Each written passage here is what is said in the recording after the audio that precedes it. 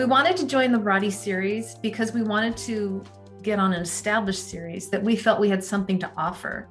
Our degrees are in both education and mathematics. And so we feel like they're a perfect complement to this team.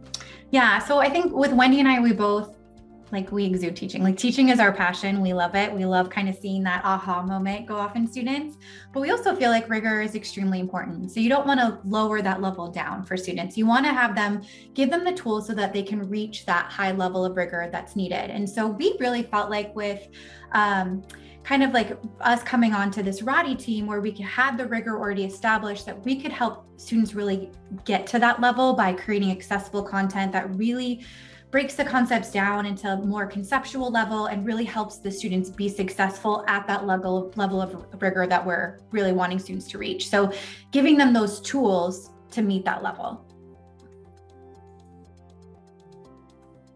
So a lot has evolved with students, educators, and the discipline. We live in a world where technology is at our fingertips, literally, and yet our students have more on their plates than ever. So because of this, we wanted to make sure that we capitalized on that technology, offering the digital content, but also tried to make that content not only accessible, but engaging and relatable. We also know that different instructors have different approaches and philosophies. So we wanted to make sure that we enhanced an already existing series that had rigor, so that it has something for every instructor and that every student was looking for. So what we really did is, this series already is known for its rigor. It has this print version, and now in this new edition, it's going to be even more inclusive, with any students going to be able to pick up the print version or watch one of the videos that we've made, and they'll be able to see themselves in there and see someone that they can relate to, which is really cool. It also, we wanted to create an interactive e-text so that if a college uses just the digital version, they had it as an interactive version where people can highlight, but also where it links out to the videos within that digital version that we've created. The other thing, we've created the videos, so they weren't done by someone that's not on the author team. So they're done by authors who are, our passion is, it's what we live and breathe. And so we created videos that cover every single objective in this text and that are more than just examples. So instead, they kind of teach the context or the content in a way that students can understand and relate to. And they're also going to hold students' attention by ensuring that they're not too long, because we know we've got that sweet spot. So we've broken them up by objective level so that obviously multiple objectives hit one section, but you're not seeing this full long video for one section. They can do objective by objective. We also tried to bring in some stuff that students could relate to. So we're getting, for example, function transformations. That can be a little boring. And so not relatable. Not relatable. So we introduce it talking about a rear view mirror on a car. Most people know what a car is and a rear view mirror.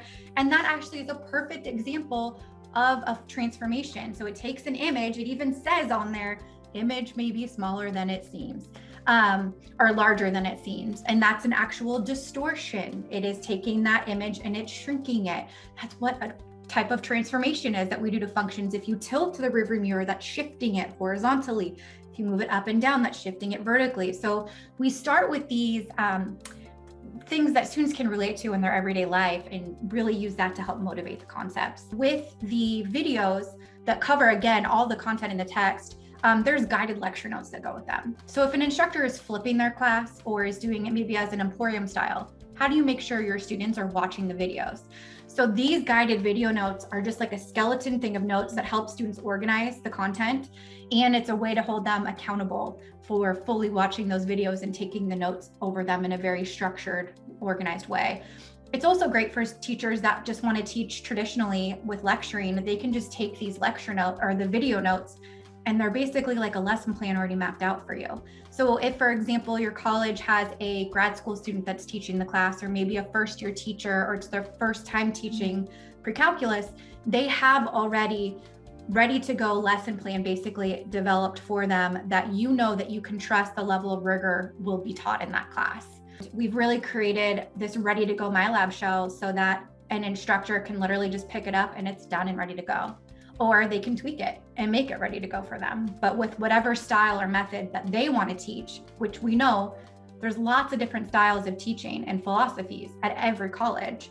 And so this way it has something for everybody.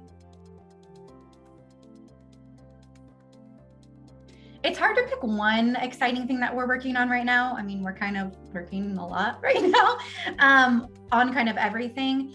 I mean, the videos I think have been kind of our babies, like where it's something that I haven't seen in other things. The other thing I didn't note before is we're bringing in these applets into the videos. So it's really helping students visually see these concepts that we're talking about and these hard mathematical concepts, and they're seeing them move in real time so they can really understand them at that deeper level. And I'm excited for students to see these.